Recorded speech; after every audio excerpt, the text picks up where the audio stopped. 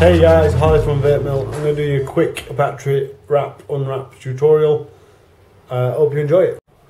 So all you're going to need to wrap or rewrap a battery is obviously battery, your battery wrap, a tool to remove the old battery wrap. I use a knife. Now you could either use a heat gun or an airdryer. An airdryer is quite adequate.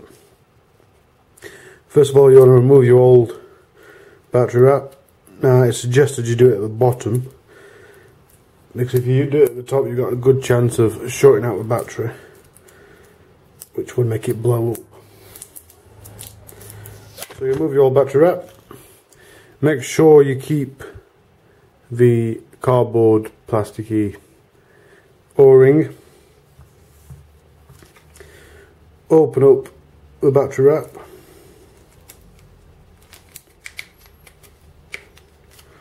Slide your battery in. It's a good point to say, guys, when you do this, make sure you have all your tools together, because this is what shorts and you really don't want these sides to be connecting. Put it in the other way. Drop it in. And now if you're cutting them yourself, you need 3 to 4 millimeters either side. If a pre-cut, it's generally just pretty much in the middle. Turn on your heat tool. Literally just lap it around. I don't know if you can see on the camera, but it literally just wraps around. And as you go back up top, put your O-ring in. I don't know if you can see, but it's I don't know if you can see very well, but it's dented in. The dent obviously goes to the bottom, and that'll hold it nicely in place. While your heat gun just wraps your battery.